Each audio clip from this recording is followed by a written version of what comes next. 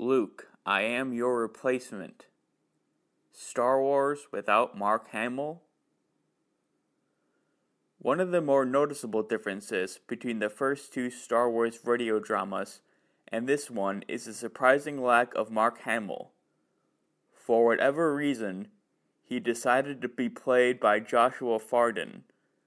It's rare that someone as big as Mark Hamill could be replaced with a lesser-known actor, but Fardon managed to pull off an above-average Mark Hamill as Luke Skywalker performance. The story, like the Empire Strikes Back radio drama, follows virtually the same dialogue as the movie, but with added bits that detract from the experience because it's theater of the mind, and the listener can't imagine unless we explain it. Because of this, it dates itself quick, unlike the actual film, which at least has some re-watchable parts, like the final lightsaber battle between Luke and Vader, and tedious parts, like the entire opening sequence at Jabba's palace. In the radio drama, it takes up to 2 to 3 episodes out of 6. At least they were consistent with the ratio of prologue versus actual story content. Ewok temptation and the dark side of the Force. While in the final Star Wars film of the original trilogy, the Ewoks marked the beginning of a toy-focused franchise for years up to and including the prequels. In the radio drama, their presence is limited to the major story beats and one expository scene, though in that case they are mostly there as background chatter. The scene in question is when C-3PO recaps the events of the last 2 stories, and it always felt odd even in the film. One of the main themes of Star Wars is evil's pull on people.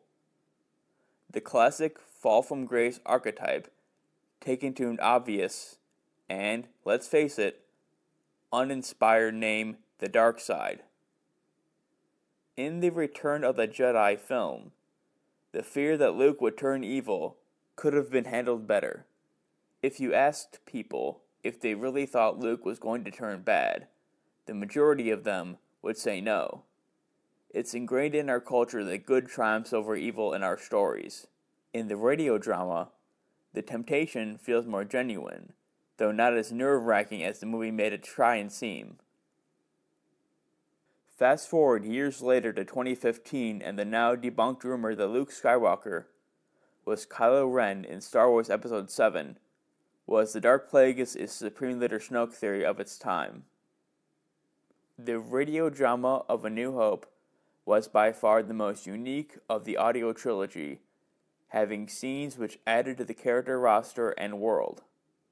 Empire was a carbon copy of the movie, and Return dabbled in the first at the beginning and end of the story, but ultimately follows the script of its visual media counterpart and doesn't take too many risks in the grand scheme of things. 4 out of 5 stars.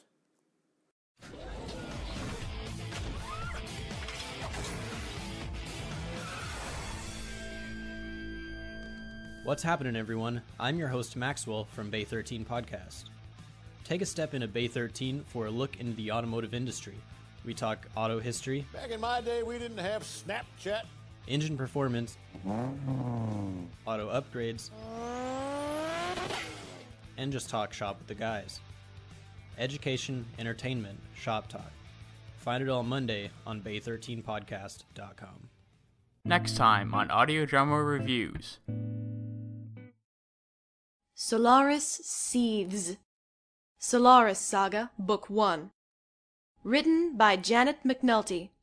Narrated by Darian DeMaria. Hey, Mike Berganza here, founder of Audio Drama Reviews. If you like what you heard, consider following us on Twitter and Facebook, subscribing to our YouTube and SoundCloud channels, and last but not least, our Patreon and iTunes accounts. Links to all those in the episode description. Have a great Audio Drama Sunday. Did you know you can read these reviews before they're released on the feed? Sign up for our email list and get new reviews delivered straight to your inbox. You'll be the first to know about new content coming to the site. Thanks for listening.